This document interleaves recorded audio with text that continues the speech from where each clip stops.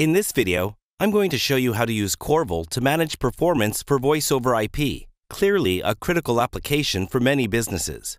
When you first plug Corvil in, we automatically discover network flows and applications on the network, and this is a critical process for VoIP. The breadth of protocols involved is large, and here we're discovering H.323, RTCP, Skinny, and SIP, for example. Corvil discovers the singling protocols first, tracks the state of all calls in progress, and from here, discovers negotiated RTP ports and immediate traffic. This means Corvil's automatically delivering value from the moment you install the platform, and continues to self-manage itself as your VoIP infrastructure evolves. Now the next step in the discovery process is to automatically publish this data to dashboards. Here you can see a number of dashboards down the left that have been populated. By clicking on the Voip Dashboard, you are given an overview of the VoIP service. Users like Corvil dashboards for a number of reasons. First, they're automatically created and self-managed, and therefore remain relevant as your VoIP infrastructure evolves. Secondly, they're live. All Corvil analytics are calculated and published in real time, and this enables you to have a real-time and current view of the service as it's currently being delivered. And thirdly, the key analytics to manage the service are published on the dashboard. Down the left here, looking at call volume metrics, including total call request, registration request, and the maximum concurrent calls observed by the Corvil platform. This is important data for planning the capacity of VoIP and for structure elements.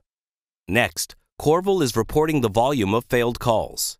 The most common complaint received by voice operations are calls that fail to complete, calls that are randomly terminated, and calls with dead air and no indication of progress to the user. For failed calls, this dashboard includes a number of elements to help paint the full picture. For example, here we have a visualization showing the total completed calls, as well as the percentage of failed calls.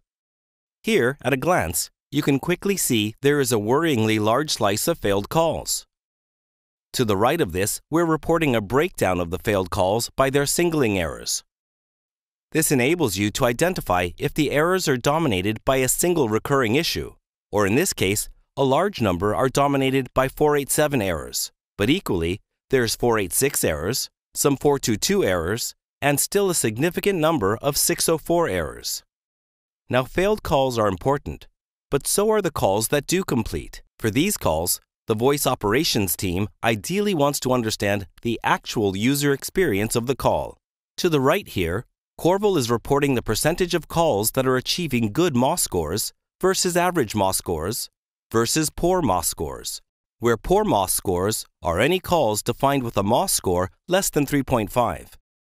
Corvil calculates MOS by measuring the jitter and loss of every packet for every call in real time. From these measurements, Corvil uses the E model to report the MOS score. This provides 100% coverage for the actual user call and user experience.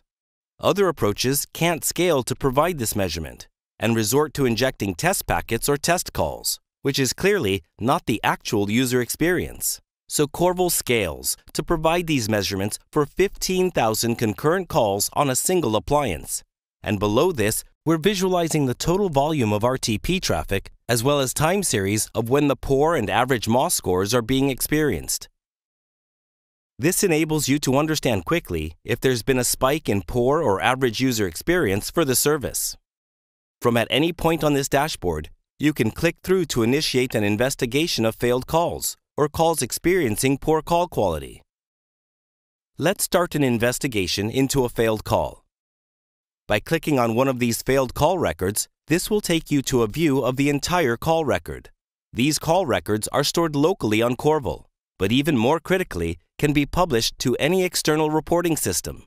Corvil's streaming analytics supports publishing all VoIP metrics, singling data, and call records into any type of data visualization products, including Splunk, SQL databases, big data systems like Hadoop, custom in-house products like a customer portal, or even reporting servers, for example. This enables our users to consume and report on VoIP performance using third-party tools of their choice. Now, the Corvil call record here includes many data elements that are relevant, including the timestamp of when the call was initiated, the caller number, the call number, and client and server port IDs, as well as the actual error status code that caused the call to fail. At this point for this call, you can click on this timestamp and jump directly to the underlying captured packets. However, before I do that, I want to show you another common workflow. Let's say the CEO has just escalated a complaint about yet another poor VoIP experience where he had to terminate the conference call with his or hers board. A quick way to jump on this complaint is to initiate a search in Corvil with either the phone number or the username. Corvil is indexing all fields in the call record to enable searching on the called number, the caller name, or the calling number. For example, I'll put in the CEO's extension number and start a search to find all recent calls from this extension.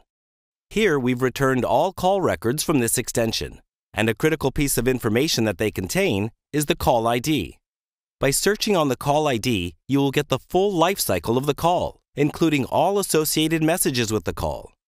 So this includes the invite trying OK, the RTP traffic, and the end of the call, including the call record and any records for each segment of the call.